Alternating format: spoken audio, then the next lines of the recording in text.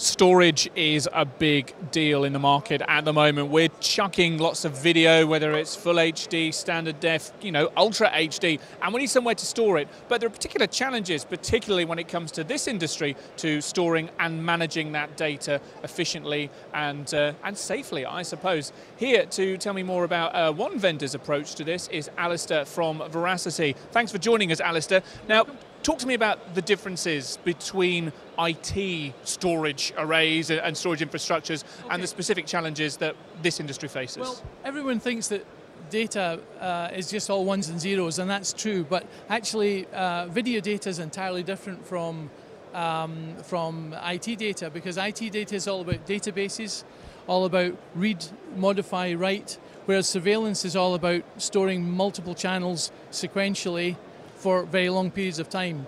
And the way the data is generated, the way it's stored, the way it's retrieved, the way it's deleted, the way it's managed, the way it's exported, are entirely different from the way IT is managed. IT data is typically about databases, where you change bits in the database all the time. Surveillance data is about recording real time, about storing it for a certain period, from say 30 days to 120 days, and then deleting it.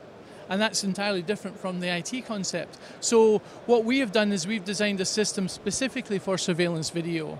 It's designed to retain that sequential nature of the data. So video data and even access control data and metadata and video analytics data, it's all generated in real time. And so we store it sequentially because it's generated sequentially.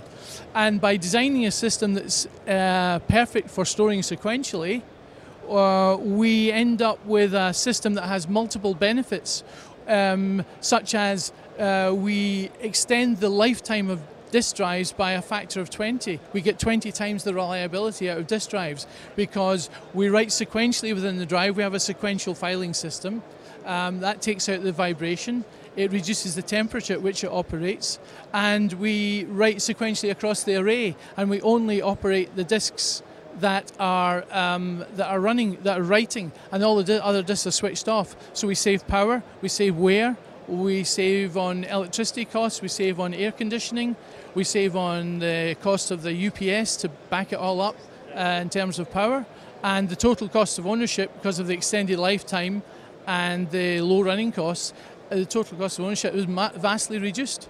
You've got some examples of your products here on the booth, so if you follow us over here, let's have a chat through, for example, this COLDSTORE unit here. Talk to me who this is for then. Okay, this is for larger surveillance systems which require quite a lot of external storage. If you take, for example, the Middle East market, they require anywhere from 120 days to 180 days file retention of video. And now, of course, we're talking HD video going to 4K video. So the capacity requirements are going up and up and up all the time, and therefore you need high capacity scalable systems, but systems that don't scale to a stratospheric cost. You've got to keep that under control. So here we have a system where we have 15 drive bays. We write to disks in a mirrored pair pattern, an overlapping mirrored pair pattern. The system is very, very cold. It doesn't vibrate the disks, it doesn't wear them out. We get extended lifetimes, and one of the major advantages is that we can use the lowest cost disks available in the market. We do not have to use enterprise drives. We can take your standard desktop drives and get 20 times the lifetime out of that.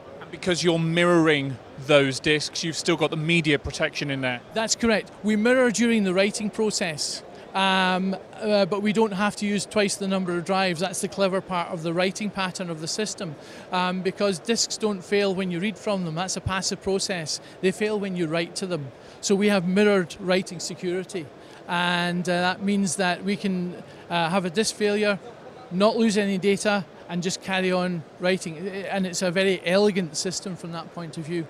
And away from the hardware, how about the file system, assuming that's what it is that you're ultimately presenting to the application? Is that part of what Veracity deals in as well? Yes, we have developed a sequential filing system within the disk and within the system itself.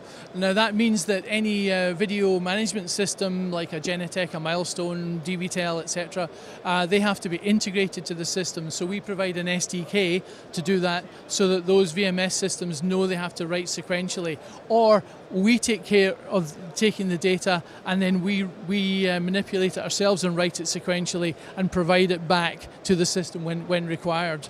And that's what we've done for a lot of the leading VMS systems around the world.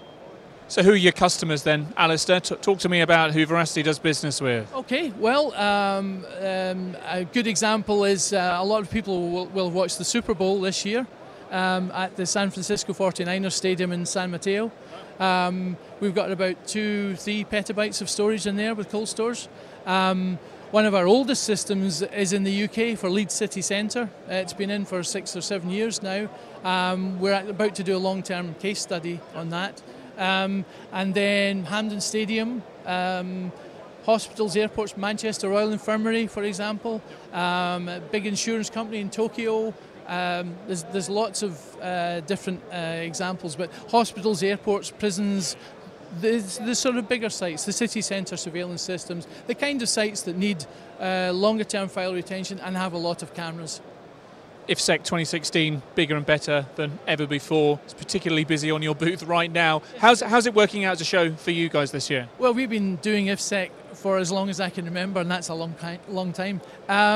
It's actually a very good show this year. I was a bit sceptical about it moving to Excel when it did, but although the transportation is a little difficult, the venue is good and the numbers are up, and yeah, we've been pretty satisfied. In fact, next year we'll be moving to a much bigger stand.